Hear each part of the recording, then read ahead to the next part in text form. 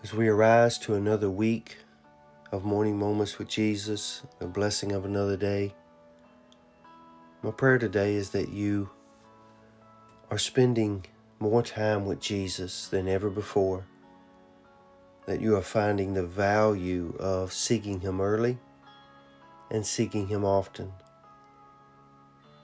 The Lord speaks to us this morning out of Mark chapter 6, because one of the things I believe people are struggling with right now in life more than anything else is the uncertainty of the world, the uncertainty of things that are going on in the world, even in our own nation, the unrest, the turmoil, the division. Those things can be very stressful.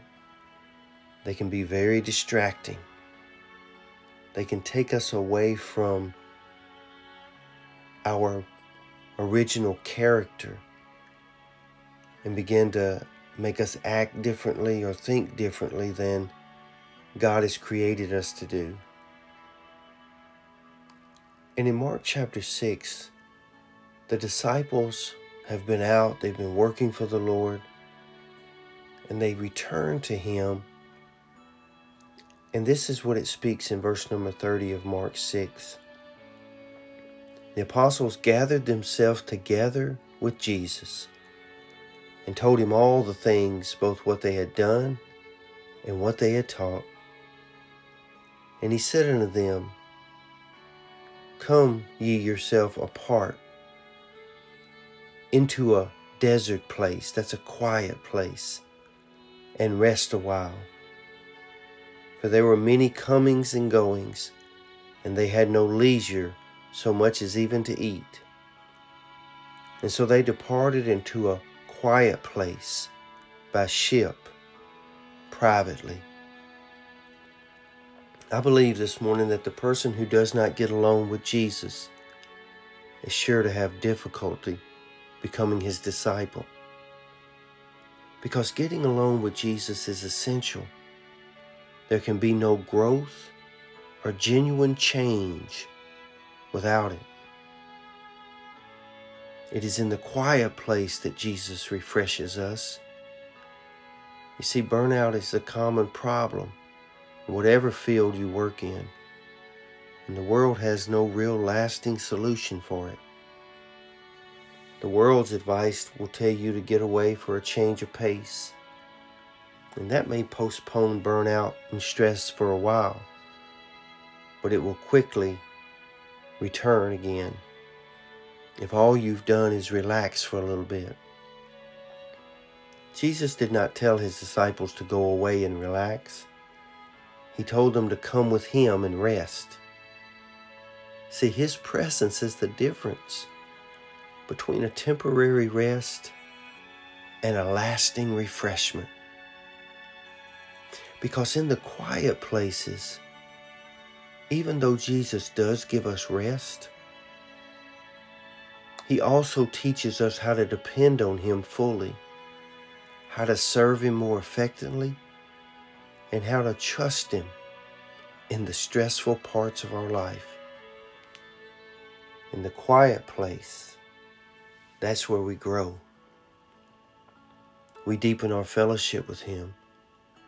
And instead of a temporary rest, we have a lasting relationship that will continue to sustain us through the pressures of life.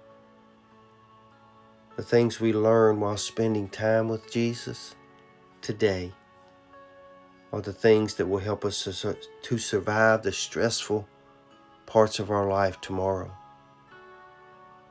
Yeah, the quiet place, the quiet time with Jesus, they should be frequent occurrences.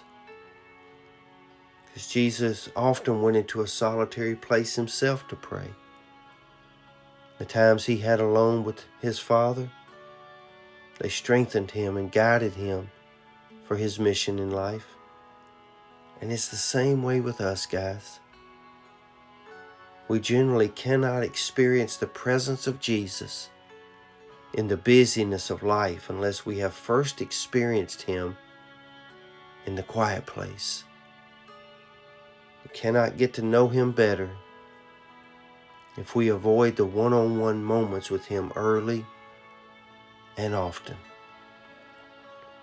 So if you want to serve Him well, you're going to need His calm voice to speak clearly to you. And the only way to do that is in the quiet place. So my prayer today is that you will find that quiet place where it's just you and Jesus, and rest and be refreshed for the times that lay ahead. I speak a blessing over you today, that you would find that place in your life that you would desire Jesus more than anything else. That quiet place, that restful place, that refreshing place. Take a little time to spend a little time with Jesus. Be safe, be strong, and always be blessed. Be a person that finds Jesus in the quiet place so He can sustain you in the stormy times of your life.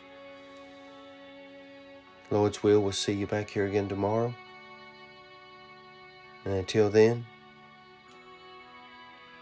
you have a great day.